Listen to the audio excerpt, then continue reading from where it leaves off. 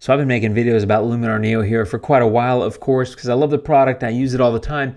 And one of the comments I get, it's a variation of a common theme, and that is from people that are generally kind of newer to either Luminar Neo or photo editing in general. And the comment is basically along the lines of, where do I start?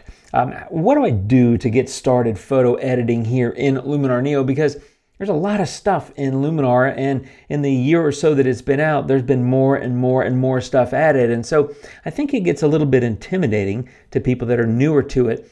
But I'm going to let you in on a little secret in this video, and I'm going to walk through how I go about approaching an edit and what I would do if I was a new user. Before I do that, I just want to mention real quick, there is a huge Black Friday deal happening on Luminar Neo. It's up to 85% off. I know a lot of people are excited about this. There's bonus creative assets and packs and things like that that are included in these offers. There's a link down below if you want to check it out. You can also use my coupon code, which I will put right here, and that will save you some additional money. So check that out if you're on the fence and been thinking about Neo but aren't yet sure. Now's the best time to do it because these deals are pretty amazing. In this video, I'm going to walk through this photo. Now, this is a landscape, of course, and I shoot generally landscapes and cityscapes. So that's what I think of when I'm talking about photo editing. If it was a portrait, I would probably do things a little bit differently. But for this kind of photo, there's really a couple things that I focus on. Now, I think about a photo edit in terms of three categories: light and detail and color. And I generally think of them in that order. But what I want to do is walk through and share a few tips about how to get started and get the maximum impact out of Luminar without spending a lot of time going through slider after slider after slider. Because like I said, there's a lot here and it's really good and it's awesome. And over time, as you learn some things, you can build up and then go learn other things. It's like any subject that's large, you do it like a little bit at a time. This is the first bit, and I'm going to start with Develop Raw because Develop Raw is where you start with a raw file, and I do recommend you shoot with a raw file. It's just a richer data set and gives you more flexibility here in post. Now, I would start in the camera profile section, and you can audition different camera profiles by hovering over them. And in this case, I ended up liking Camera Vivid, which gives me a nice little starting spot. And from there, I want to get into the light section because Develop Raw, you're working with that rich data from your raw file. This is the place to start so that you start controlling the light. And Develop Raw is basically your getting started, kind of setting the stage edit. But it's an important one because if you look, there's all these different sections about things that you can do to the photo. And while I won't cover them all in detail, we're going to hit some highlights for sure. And speaking of highlights, the first thing I'm going to do is pull those down and pull the shadows up, something about like that. And again, you know, a couple of seconds here and I've already got a much improved photo. And I usually would be playing with the contrast slider as well, but I don't really need it here. I've still got some nice contrast, and I'll be doing some other things that will also impact that contrast.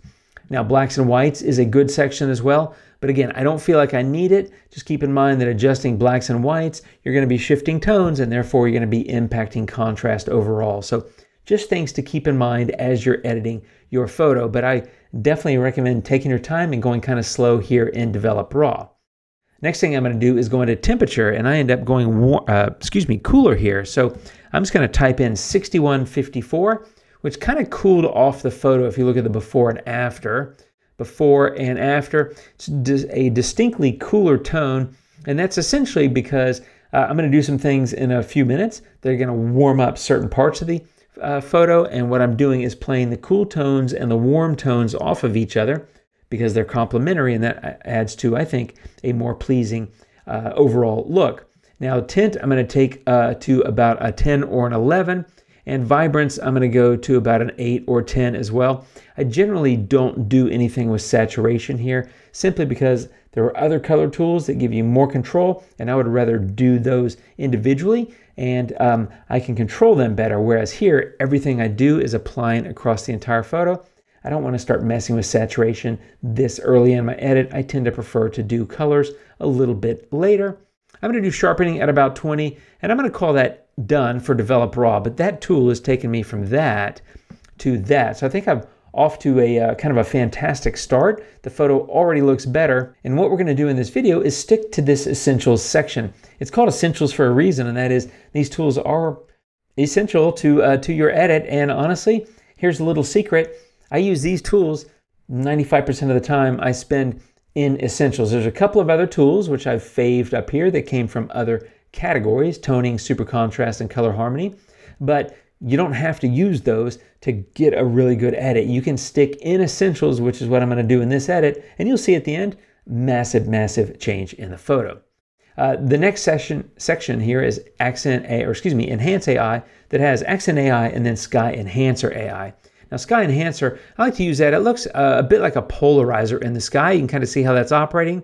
I'm going to go kind of low, about a 15 or so, and that's just going to add a little darkening to the top. It's kind of helps frame the overall look to the photo, and I think it also frames that mountain in the distance. Now, Accent AI, one of the things that people have said is like, how come there's not an auto button in Luminar Neo? And there isn't really an auto button. But Accent AI is the closest thing that there is. It is one slider that does a whole lot to a photo. Now, that's at 100, which is way too much, and that's overdone. But that gives you an idea of what Accent AI does. A lot of people will start with that, and while it's a powerful slider and I use it all the time, I don't recommend starting there. I recommend starting with Develop Raw on your RAW file, balancing the light, and using Accent AI as an accent to what you've done already to your RAW file. In this photo, I end up actually going pretty high. I go to about a 55, and I feel like I get away with it here. This tool does so much to color and light, as you can see, that I think and I recommend that you got to be a little bit gentle with it. 55 is not really gentle, but like I said, this photo is one of the rare ones where I kind of get away with going pretty high. I normally would stick around 20 or 30. And the other thing I generally do with this tool is use the masking tools to just mask it in or paint it into certain specific targeted areas, simply because I usually don't want to apply that much of a change across the entire photo. Again, this photo is a bit of an oddity in that I'm applying it across the whole photo, and honestly, I kind of like the way it looks.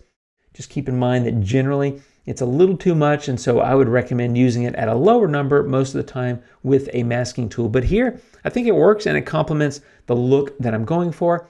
So that's Enhance AI, two sliders that are really powerful and I use quite often. Now, Structure AI is another great tool, and as the name kind of implies, it creates a little bit of crunch, and as I drag this to the right, you'll see what happens. You don't want to go high on this one unless you're really just trying to do an over-the-top, just crazy edit. I usually go kind of 15 or 20, maybe a little bit higher when I'm going positive, and in this case, I will use a brush, and I'll go in and mask this. So I just want to paint that in to a couple of areas here in the photo. And that's going to be like along this riverbank, kind of in the foreground, and a little bit on the mountain in the distance there on the left. I'm not going to paint the green in the trees. I'm going to do something else with those in a minute.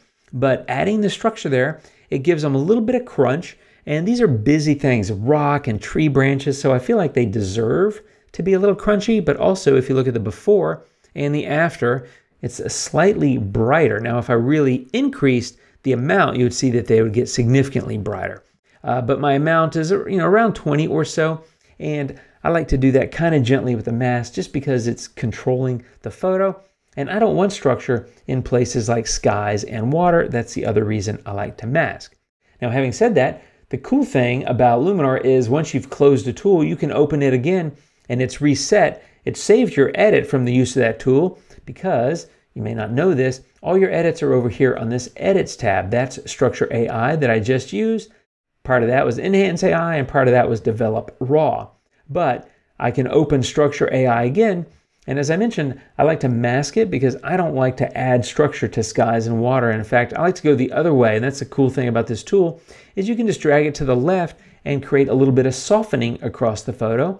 And then once again, get a brush and paint it in wherever it is you might want to paint in that softening. And as I said, my preference is to do that in skies and water. So I'm going to do that real quick, and I'm not going to be very precise, although I do recommend that you take your time and kind of get it right. But, quickly and simply, I've just removed detail. So I've softened up or smoothed out the water and the sky just to kind of appeal to my artistic preferences. Let's call it that. Now, moving down the stack here, I'm going to go into color next, and there's two sections to color. There's the top one that has saturation and vibrance. You can experiment with that, and I recommend experimenting with everything. I just don't really use it. That's because the saturation and vibrance are going to have an impact across the entire photo unless you mask it. What I prefer to do is come down to this HSL section, which may be collapsed. If you ever see a down arrow in Luminar, just click on the header and it will drop down for you and show you that menu. But you've got hue, saturation, and luminance. I'm going to start on saturation, and what I want to do is take the red slightly down, like a -8, and like a -10 or 12 on orange, because I'm going to do some things in a minute that are going to make those colors pop a little bit, and I'm kind of preemptively reducing that saturation so that they don't end up being over the top. Maybe something about like that. Now, having done that for saturation, the other thing that I really like is using luminance. That's the brightness value of each of these individual color channels. So you've got 8 different colors that you can play with, and by adjusting their luminance, you're impacting the contrast of the overall image. So in this case, there's green. You can see those trees. I'm going to actually go a little bit darker. So that's going to create a little darkening there around the trees. So that's going to, by making them darker, the stuff next to them is going to look a little bit brighter. So I'm impacting contrast again. In fact, you could come in and brighten the oranges if you want to. See how that's impacting the oranges? And in fact, I think that looks pretty good. And you could bump the reds a little bit as well. The other thing I'm going to do is go into cyan, and I'm actually going to bump that up. And if you look at the river, it's actually increasing the visibility and the brightness value, of course, of that color in the river. And then the blue, I'm going to take that down slightly, and that's mostly going to impact the sky, but a little bit of the river as well. And overall, I'm just kind of playing with contrast by adjusting individual brightness values of individual color channels, as well as a little bit of saturation work as well. So if you look at the before and after, it looks a little bit more muted in the warm tones, but that's going to change here in a second. But a little bit slightly different distribution of light because I impacted contrast. And I think overall, before and after, I think it looks good and definitely sets me up for the next move, which is going down here to the landscape section. Now, I said spend the time using all these tools. This is not a black and white photo. I'm going to skip that. I don't feel like I need to add details, nor do I need to denoise, but those tools are there. And as the name implies, the category name, Essentials, these are essential tools, absolutely worth investigating and playing with. In landscape, you got 3 different sliders. I like dehaze. It really cuts through some of that kind of hazy look that's in the sky. I just recommend you don't go too high because you get these kind of sometimes over the top color look. But I might do that about a 10 or 15. It just cuts it a little bit. But one of my favorite sliders is Golden Hour, where I like to come in and it takes the tones that are already warm and it bumps them up and gives them a little oomph, a little extra, juice, if you will. And that's why in color, a couple of minutes ago, I reduced the saturation of the red and the orange, because if I left those the same and then added Golden Hour, that's a lot of warmth on top of something that's already warm and saturated, and it would be over the top. It's getting pretty red already. So, I might do a 20 here, and if I wanted to, I could go back into color and further refine the saturation levels of the orange and red. I won't do that in this video, but you get the point how you can control colors specifically by doing that. And then the other tool that comes in handy is Foliage Enhancer. And in this case, you can see it's going to really pop those greens. Not what I want to do. As you may recall, I dropped the luminance value of the greens back here in color because I'm darkening them to create a little bit more contrast. And so I don't need that tool, but it's a useful one on a lot of images. So using this landscape 3 tools, or 2 of the 3, you can see the before and the after definitely a bit warmer overall. And the last tool is Vignette. And Vignette is something that I use quite a bit, and I like to use quite a bit. It really helps kind of focus the attention of the viewer's eye. And I got a few things I like to do to just about every use of the vignette. The first one is I like to have roundness and feathering pretty far to the right. Roundness, I vary that, but feathering to 100 pretty much every time. That just makes a smoother transition from where it's dark to light around the vignette. So in other words, it fades that effect a little bit better. Inner light I like quite a bit, and as the name implies, it just adds a little bit of brightness to the center of the vignette. And the center of the vignette is based on this choose subject that I clicked on, and as you click and move that around, you can kind of see how that's impacting the photo. I had it over here kind of by this tree, simply because I think the river is leading your eye to what's called the Watchman. This is in Zion National Park. and I want to have a little bit of pop of light on the Watchman, and so I put the vignette over there. Therefore, inner light is going to be focused on that area. So before and after, and that's my full edit. So if you look at the before of the entire photo, much flatter, lacking in contrast, lacking in color pop, lacking a number of things, to be honest, and now quite a bit more visibly attention grabbing. It's fairly saturated, but I do like my colors. As you just saw, you can manipulate those pretty easily, but adjusted light, adjusted detail, adjusted color, and was able to take an image that was kind of flat, turn it into something that's not even remotely flat. And that's the power and the fun, frankly, of Luminar Neo. And that's why I spend so much time with the essentials. And even though, like I said, I consider myself a fairly advanced user of Luminar, I spend the majority of my time in essentials using these tools that I use today, plus maybe these other ones that I've got in favorites. I use those quite a bit. But if you're kind of new to Luminar Neo, or even if you've been using it for a long time, I think a lot of people come in and start moving sliders around. Spend a little time, focus on the essentials section. You can really get a lot of mileage out of it on any photo of any kind, to be honest. And you can take something that's fairly flat, turn it into something that has quite a bit more pizzazz overall. That's how I would approach things if I was new to Luminar Neo, and that's hopefully going to give you some insights about how to approach editing and kind of how to start to tackle all the power and all the different features and capabilities in Luminar. Start small, focus on essentials, master those, and then start expanding a little bit at a time as you grow your skills and your confidence and as you learn how these tools work. And honestly, you'll get to where you'll just get in and your muscle memory will take over and you'll just start doing things, and you'll get in the zone quickly. It's powerful. It's fun. That's how Luminar Neo works. Check out the Black Friday deals if you want to check those out. And thanks for watching, my friends. I appreciate it. I hope you're having a great day. I'll see you soon with another Luminar tutorial. And until next time, adios.